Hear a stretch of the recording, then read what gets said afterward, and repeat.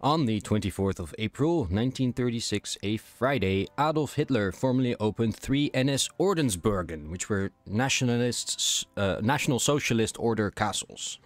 And these were elite military schools where future Nazi leaders were to be trained for 3 years. Hitler also gave a belated birthday amnesty to minor offenders who had been fined small amounts or sentenced to prison terms not exceeding 1 month.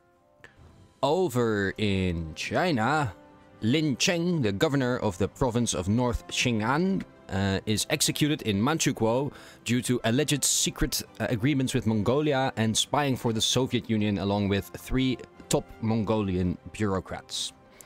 2 other Chinese bureaucrats are also sentenced to jail for 15 years each. And then a Polish minister or prime minister, it's not entirely clear, Marian Zindram-Koziolkowski, visits Budapest. Yes, and that's it for the facts today. Time to go over some of the comments on the recent videos, because I haven't been responding for a few days because I recorded ahead. So let me see some of the most important ones.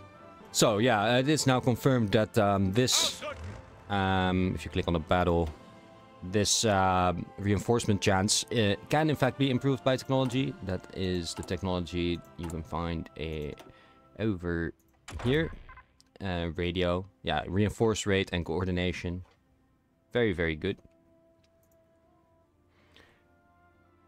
Then some people said I should go into this province instead, because these 3 are pinned, and then I could force these guys out.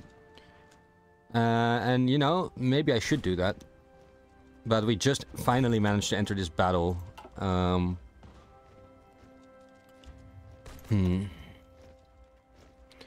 I could also just go straight into Addis Ababa itself.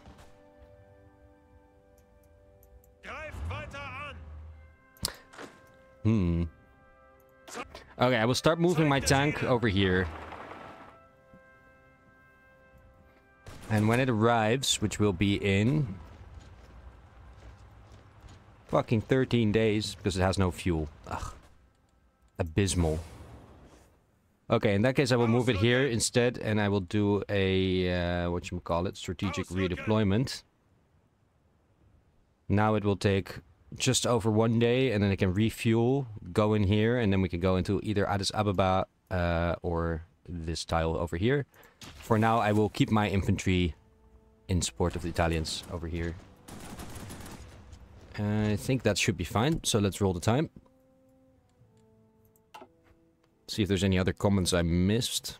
Do EU4 day by day. No, thank you. Oh yeah, we can see how much equipment is lost in this battle so far.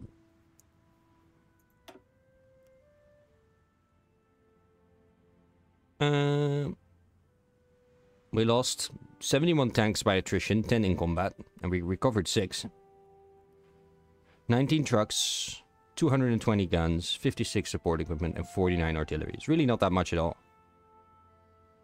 And in enemy combat losses, we just have 121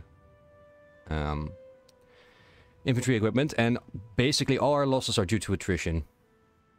In combat, we lost very, very little. Interesting. And our infantry actually has a higher win ratio, apparently. Because it just was in fewer battles.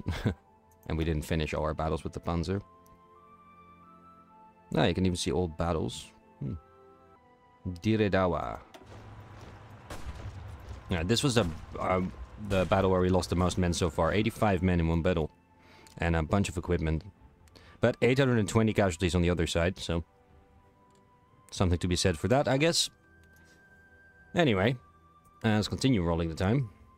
Yeah, night falls. Very good. But I don't think much more is gonna happen today.